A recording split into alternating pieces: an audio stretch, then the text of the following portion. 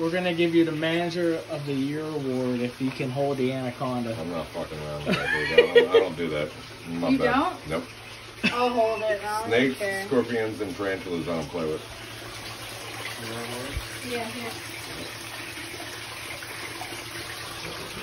If I bite, obviously, though. Or if she bites, obviously, though. She's not gonna like going to either. You're going bare on? Yeah, I'm a little nervous, but Just like... try to make her more comfortable. Try to let her run around you. If I get bit, I don't care. I'll stop being afraid of snakes 100% if I get bit. Especially by an anaconda. I don't even care. She's doing pretty good. It'll be me that gets bit, just so you know. Nah, she gave me a nice love bite one day. I feed her a lot. I'm trying to get her nice and fat to breed her within a year.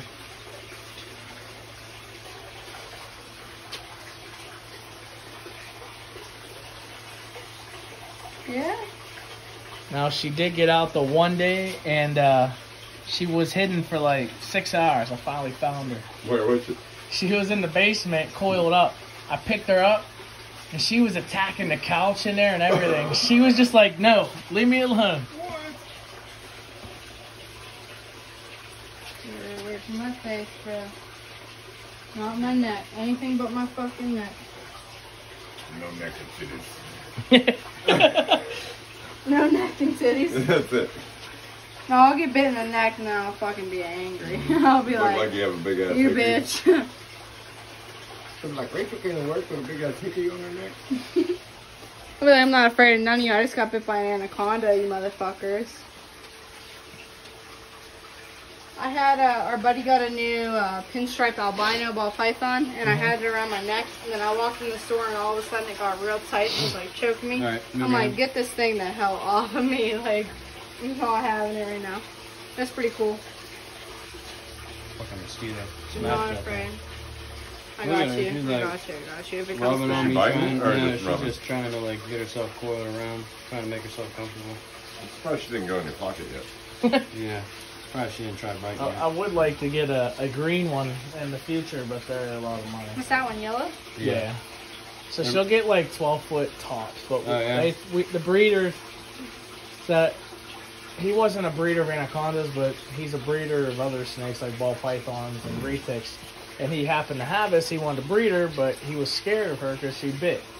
Ever since I've had her, she only bit me once. Can you breed her with a green? Yes, it'd be a hybrid.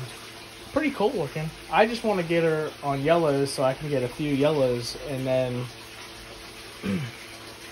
wait till I have the money to afford a green anaconda because those are monsters. Is she squeezing your finger like crazy? Yeah, Or she got a grip. Yeah. I just seen red knuckles on that floor. I'm gonna get a video of the crested here with his nuts. Mm-hmm. Big nuts. What's his name? Big Nuts, you said. I should say this is the nickname, Big Nuts. Mm-hmm. He's drinking. Then there's So do all geckos drink like water droplets? Mhm. That's weird. We seen this chameleon this morning licking all of the freaking plants and stuff. I was like, okay. Not too close.